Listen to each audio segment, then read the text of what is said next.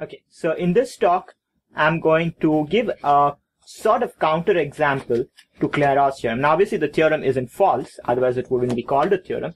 But this is a situation where some of the conditions don't hold, and we will show eventually that f sub xy of 0, 0 is not equal to f sub yx of 0, 0.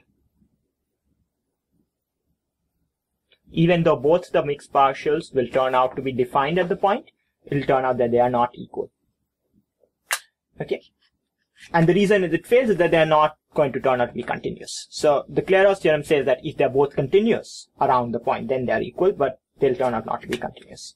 Okay, let's start out by trying to calculate these expressions. So let's first start out by calculating f sub x of x comma y, where x comma y is not 0, 0.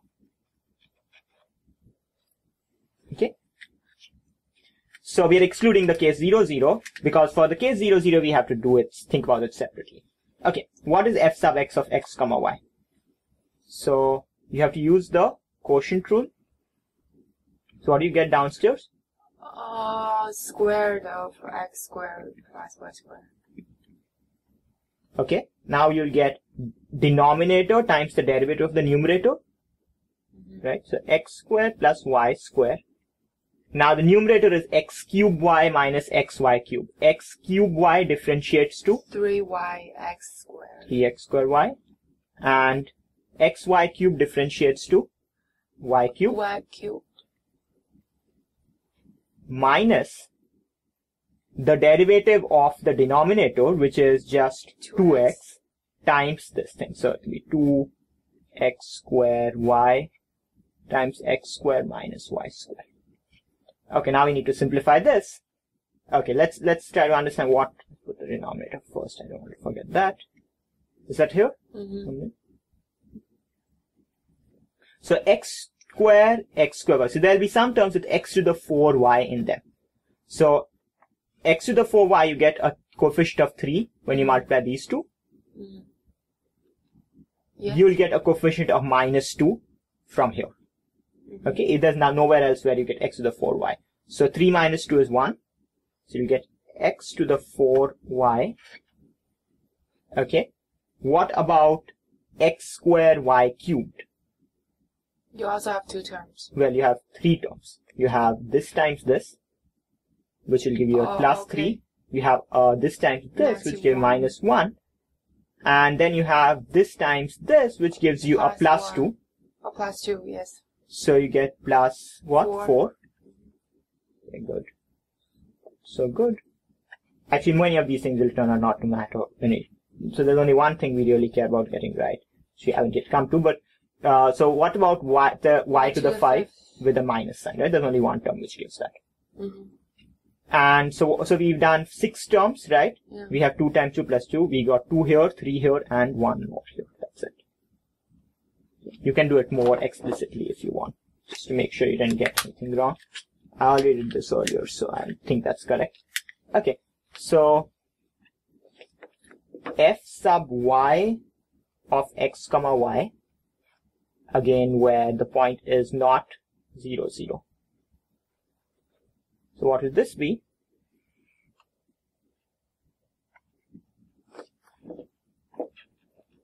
Replace all x with y, however that. Well, that's not quite symmetric in x. Well, you can try doing that. Let's just do it again and check later, check at the end if our answer matches that criterion. So you get x squared plus y squared times the derivative of the numerator. X cubed. Minus 3x y squared. Okay. Minus 2y times xy, so 2xy squared times x squared minus y squared. So in both of these, we are using the quotient rule for differentiation. Let's get here. We here? So you'll have an x to the 5. There's only one term here.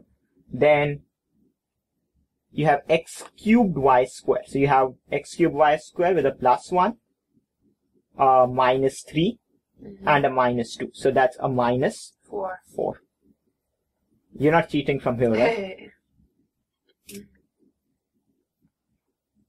And xy to the 4, you'll get minus 3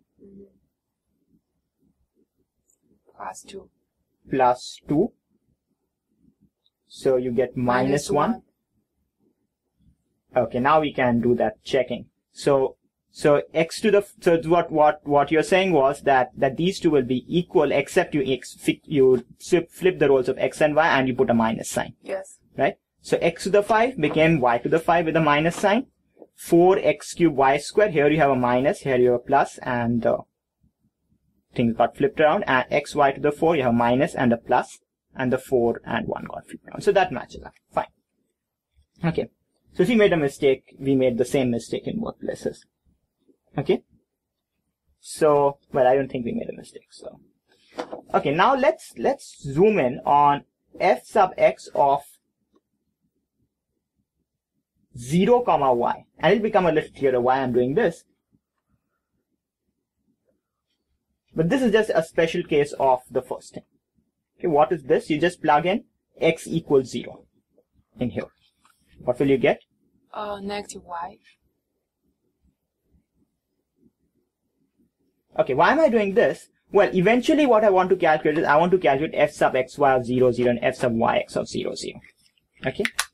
Make a picture. So, what I want to insert up here.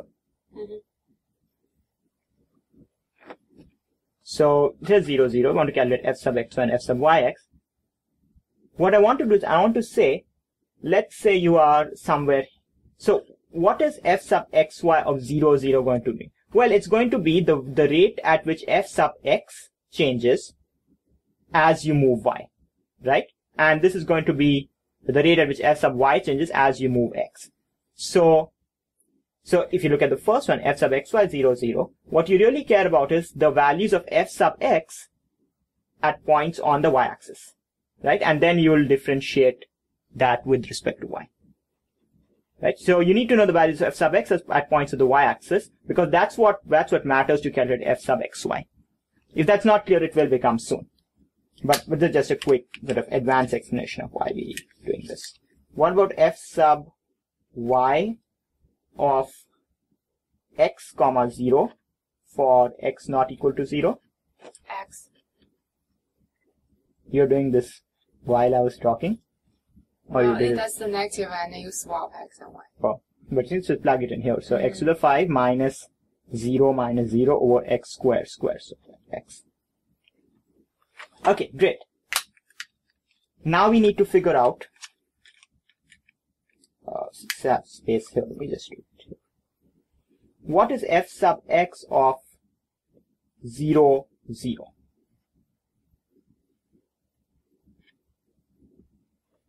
Well, we have to do this as a limit. We cannot use a derivative formula because this is an isolated point definition.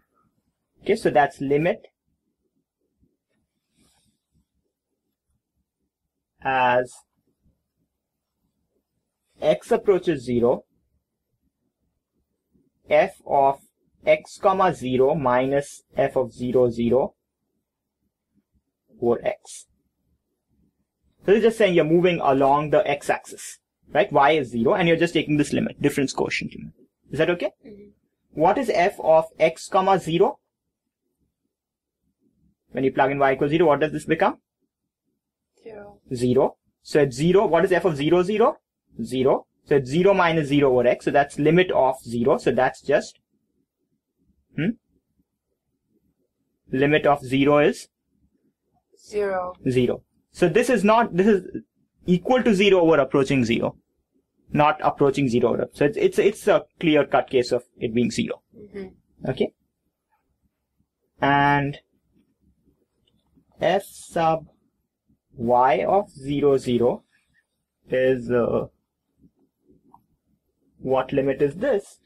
It's limit as y approaches 0, f of 0 comma y minus f of 0 comma 0 over y. What does that become?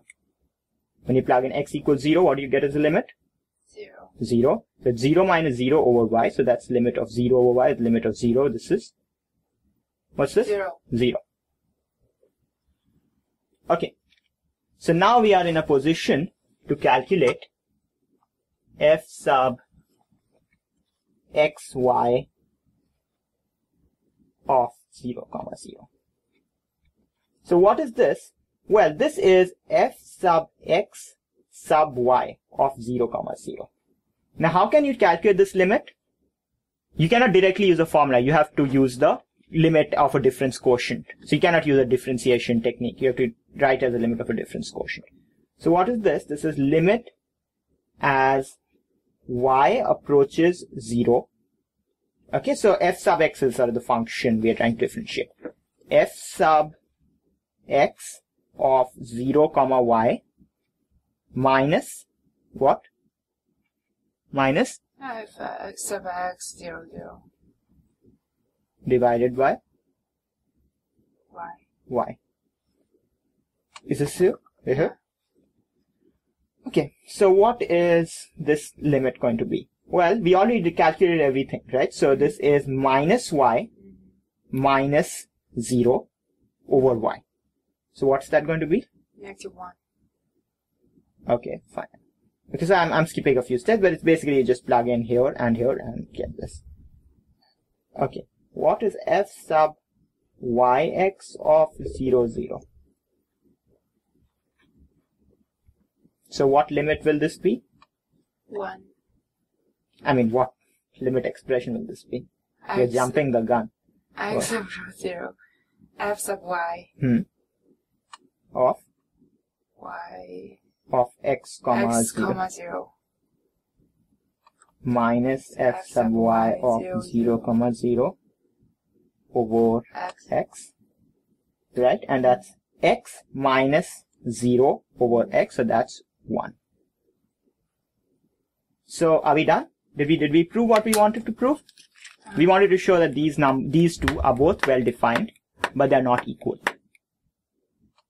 We did that? Yeah. Minus 1 and 1. Mm-hmm.